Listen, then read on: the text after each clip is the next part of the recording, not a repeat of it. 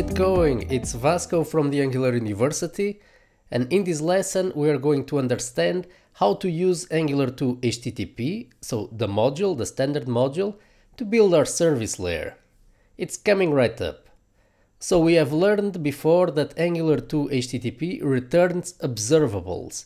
So how should we use it? Should we just inject HTTP everywhere and just call it directly? The answer is no, we should use HTTP inside our service layer, and our application, our components should call the service layer and get back observables.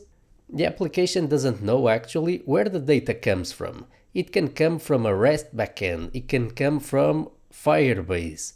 That is transparent for the application itself. It's the service that knows where the data comes from. So let's see this in action. Let's pass to a list of lessons, the lessons data coming from the backend. For that, let's call the lessons service and call the load lessons method. This method will get us back an observable of lessons. So an observable whose values are arrays of lessons. Let's assign this to a variable lesson $. Again, this is an observable. Now, like any other observable, we need to subscribe to it. Let's do that, and let's assign the result of the value returned from the backend to a variable that we can pass in to our lessons list.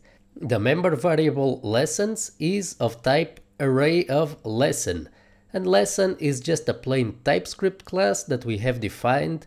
We can see it here. So in our success handler, we receive the next value of this stream, which is an array of lessons. We are simply going to assign it to our member variable lessons. We are now going to pass the lessons variable to our lessons list component, and this should print our lessons to the screen. But now, what does exactly the lesson service look like? Let's have a look. Let's now implement the load lessons method in our lessons service. So what we're going to see here is typical of how service layers are often implemented. This is just an option, there are other options. We're going to call HTTP, so HTTP stays inside the service layer and it's not used directly by the components.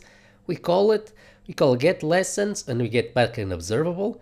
We map it into its data and we return it. This is very important. We return it from the service layer, and the consumer will get an observable to which it can subscribe.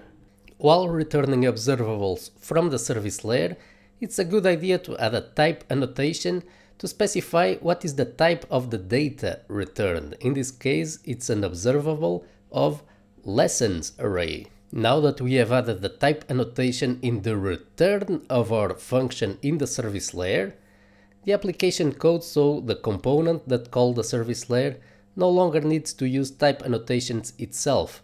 The lesson observable variable will be immediately known by the TypeScript compiler as being an observable of lesson array. So this is type inference at work helping us build our program. If we try this out, we can see now that the lessons data is being retrieved from the server and injected into our lessons list as expected. Now, this concludes our introduction to observables and HTTP. The remainder of this course of services in detail is going to be about the several common use cases of using observables. For example, combining multiple HTTP requests, doing an HTTP request after another, but only if the first request is successful, retrying an operation, canceling an operation. This is what we're going to cover right in the next few lessons. We're going to conclude in the end with an exercise. So stay tuned!